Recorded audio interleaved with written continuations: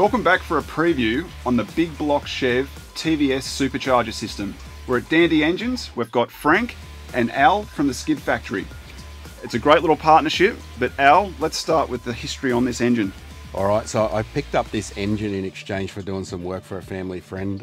We didn't really know much about it. It was been sitting in this Holden ute for about 10 years unused, so I just wanted a Big Block Chev because who doesn't? So we didn't really know much about it. It had a bit of a look underneath. Yeah, it looked like it had a fair bit of good gear in it, but so we ended up talking to you guys, and I had the idea of, I want to put a supercharger on it because that's cool, but I don't want a chrome blower, which, you know, like your traditional blower with the carbies and that sort of thing, because I don't really like them.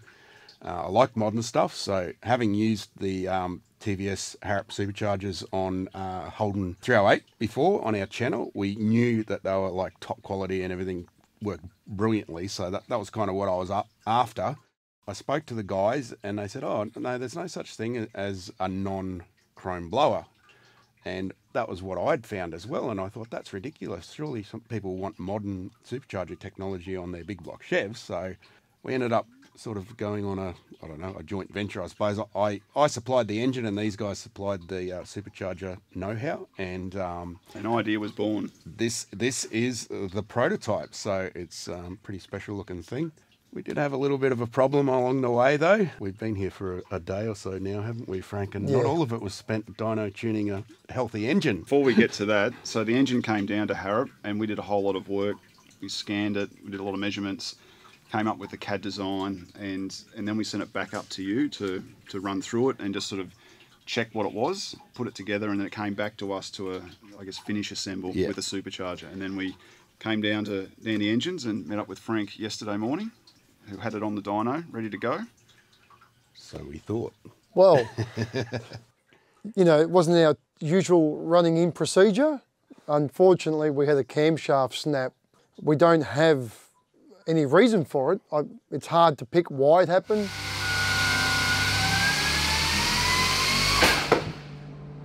But the most important part is it didn't do any damage other than break a camshaft and a couple of lifters.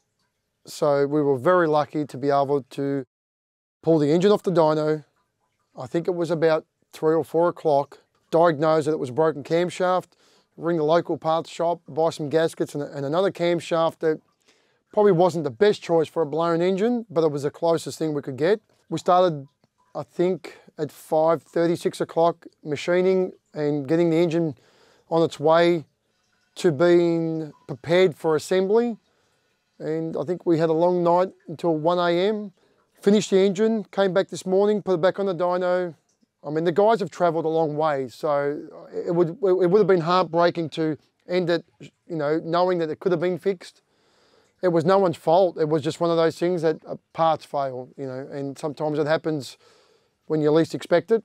We got it back together and here we are, making some power. And huge credit to the Dandy Engines team, particularly yourself, who actually stayed here to screw it all together. But we had Brad do the cylinder heads. Bob we had Jake prepare a block, and Michael and Gus go over the block, and Brad went right over the cylinder heads and found some things that we could change that was more suited for the hydraulic cam. And Bob ground the crank at like 10 o'clock last night. Yeah, last minute we decided to grind the crank because we probably thought, let's make it more interesting. And here we are. Look, you know, good team effort. And the boys got to test it, the blower, the way we intended, and Al's got a bit of a hot rod in his hand.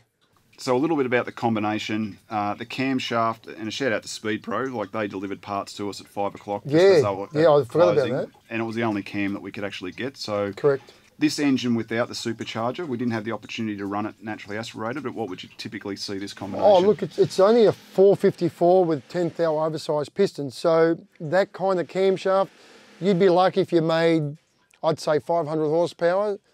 And if you really went after it, you might see 550, but it's a hydraulic cam. It's not a, you know, it's not a roller cam, and it's not a mechanical, It's hydraulic. And it's fuel injected. It runs our drive-by-wire 110 throttle plate. So it's an LS style. And big thank you to Nads from Fuel Tech for getting everything set up to run today. We started out with relatively low boost, but where we're at now, we've got the 245mm lower pulley. I think it's the 80mm top. It's a 3-to-1 ratio. We saw in the end 20 psi. We did rev it to 7, just over 7, which is probably pushing the friendship with that. It's not a great thing to do to a hydraulic cam.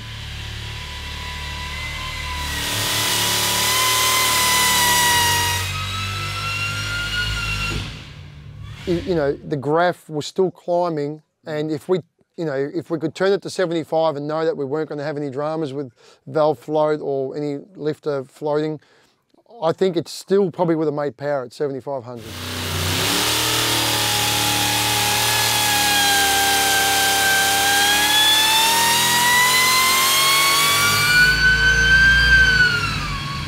So on that last run, we saw just over 940 horsepower. It's 750 foot-pounds all the way through the curve. And then we had a meeting in the control room around stock block. It's got a cast cap. We've got to be realistic. You know, at any point, a cast cap is trying to hold nearly 750 foot-pounds of torque. That's a lot to ask. So Al, you made the call to say this is more than enough for what I need. Yeah, it's definitely more than enough for what I want from the car. It is actually, it's not a race car. It's just a street car, which I know everyone says that, but it literally is just a Sunday cruiser. It's on pump E85, so you can go anywhere you want with it. Yeah. And you've got 940 on tap.